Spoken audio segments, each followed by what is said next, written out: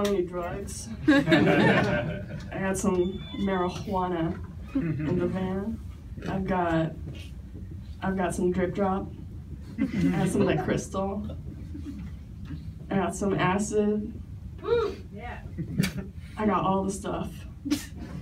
That was the drug guy that school warned us about. Where's that drug guy? Drugs are great. I want some free drugs. No one's walking around offering free drugs. It's a false thing. I learned it in school. That kid's gonna learn it too. So I downloaded a water drinking app recently because I'm not getting hydrated enough. I even forgot my water right now, so I'm probably gonna be coughing midway through my set. But it quickly became a frequenting the bathroom app. I'ma smack you with my dick. I'ma smack you in the back of the head with my dick. My friend brought a giant pack of condoms from Costco, and it was an anti-family pack.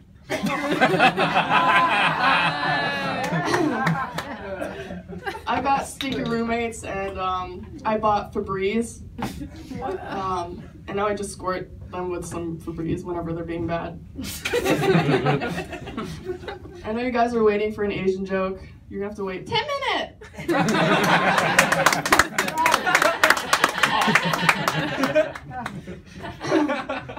Trump care, more like Trump doesn't care, am I right?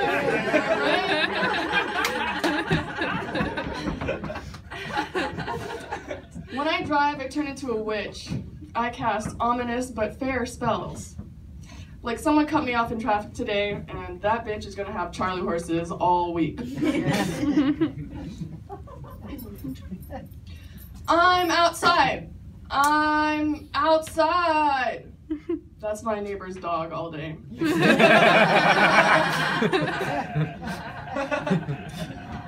My friend gave me a recipe for these great milkshakes.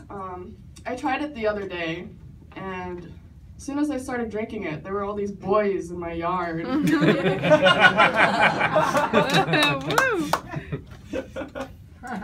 Pimple juice, get your pimple juice, freshly squeezed, 99 cents. That's a man selling pimple juice. I was getting ready for doing stand-up today, and this is my first time here. Woo!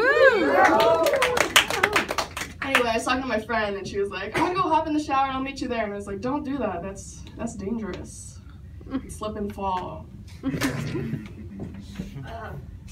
I have a Chinese friend, and we were just having casual conversation, and I was like, you have any like siblings? You got like brothers and sisters? And he was like, no, it's against the law in China.